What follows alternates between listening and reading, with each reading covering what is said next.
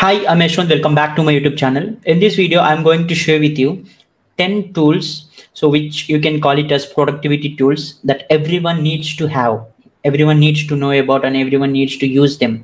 So in order to become productive. And personally, I use all these 10 tools and it really helped me a lot in managing multiple things at a time. If you are into many things, then these tools will really help you. So let's start the list. And these tools are like all these tools are free software, so you can keep them handy and you can manage all your works there. So let's start the list and let's go with one by one. The first thing is Google Calendar. And I think many of you have already know about this Google Calendar. So it's all about scheduling things. It's all about scheduling your task. If there are any meetings for you, you can schedule everything here. So if you're an employee working in an organization, so you might have know about this already. And if you're a student, try to cultivate the habit of marking your task in Google Calendar. So if everything was aligned in Google Calendar with respect to your work and with respect to your task, whatever it might be, then it will be easy for you to manage all your times. And Google Calendar will notify you if you want to do anything. So like I will use Google Calendar for many things. So it's in my work, and it's also if I want to make some YouTube videos on any particular time, and if I want to schedule interviews with people for my podcast, so I will use this Google Calendar. So it reminds you, so whenever if you forgot being busy with some other work, it will notify you that you have particular things. It will give you an alarm kind of thing. And yes, Google Calendar is a great tool, so if you want to manage your time effectively.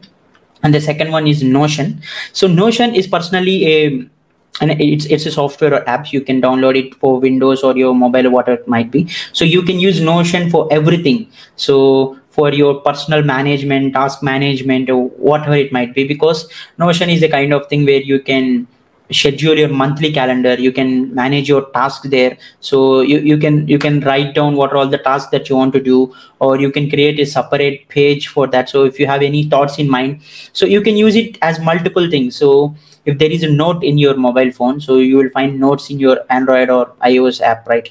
So as an iOS app, similarly, you can use Notion as notes. You can write down your thoughts, and if you want to do some content, you can post there, because it reminds you, and you can set up calendar meetings. You can arrange all the tasks. You can set up to-do tasks and all the stuff. I will share my screen to show you how Notion works. So I use Notion very effectively, and it really helped me a lot. I will share with you. Yeah. See, this is the Notion tool. So I will share you.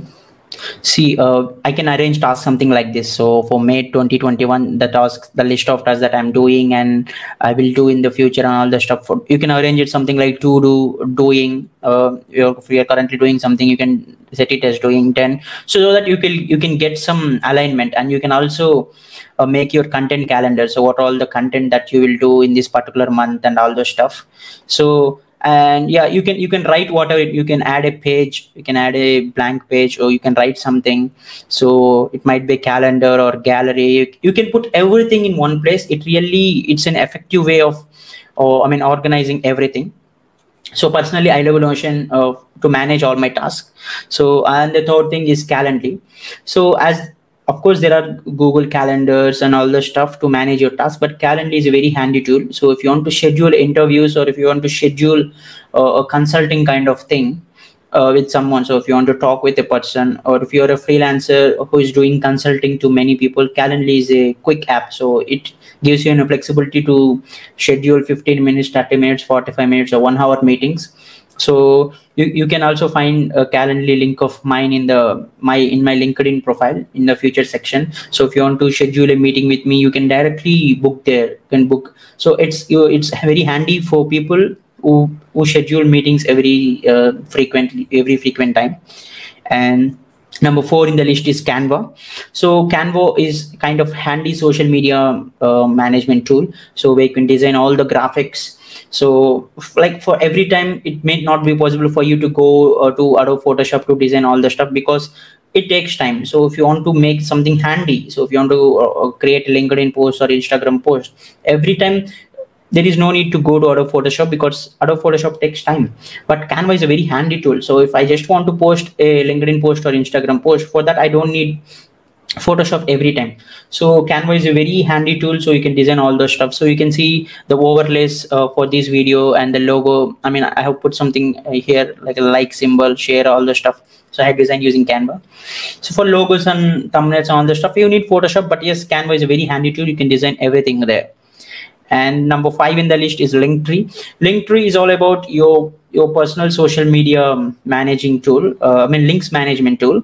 So it's like you can share one link, and under your Linktree profile you can embed all the links. So if you open Linktree, there is a provision to add all your social media handles, or whatever it might be. You can add your Instagram, LinkedIn, Facebook, YouTube, and all those stuff.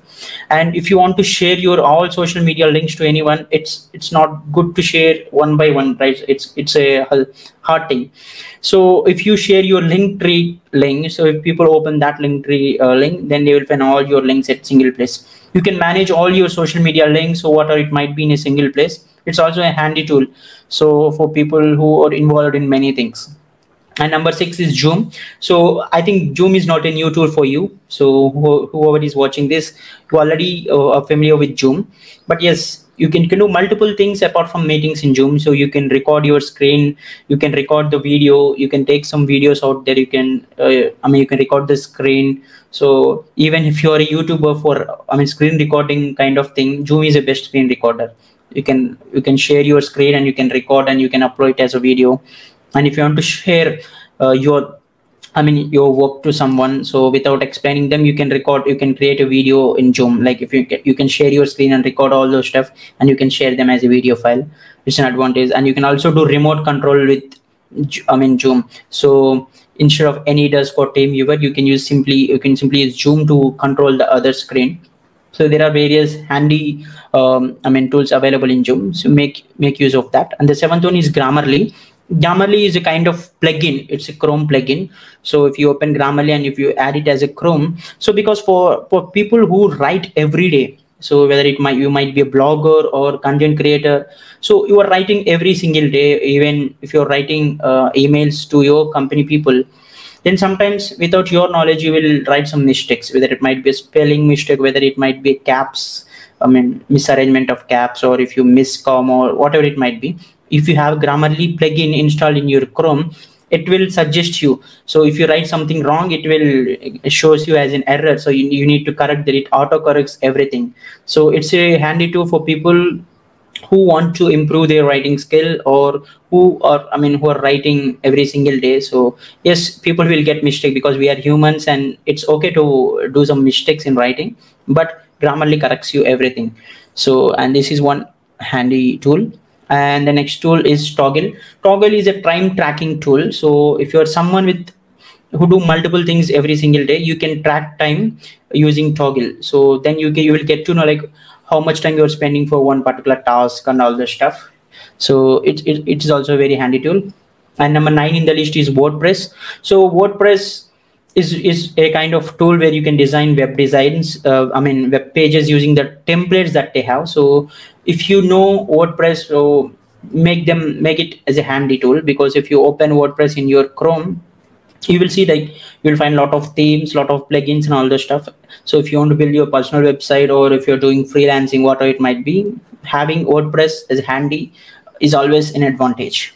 And the last one that I'm going to share you is Sendinblue. Sendinblue is an app where you can send group emails. So if you want to send emails to hundreds of people at a single time, then Sendinblue will work for you. So there is a free version available in Sendinblue where you can send up to 1,000 emails at the same time. It really saves your time. So instead of adding them in CC or with BCC, so you can send it as a somewhat great in a great way. So you can also find some templates, email templates and all the stuff. It's a handy tool if you're managing with people, if you're managing with your leads or whatever it might be. So sending bulk amount of emails in a single time, it saves you time. And these are all the 10 productivity tools that everyone must have the knowledge of. Even though I think like you are already using 2 to 3 tools, and even more than that already, but having knowledge on all these 10 tools will really help you. It makes you smart and compared to others in your competitive zone.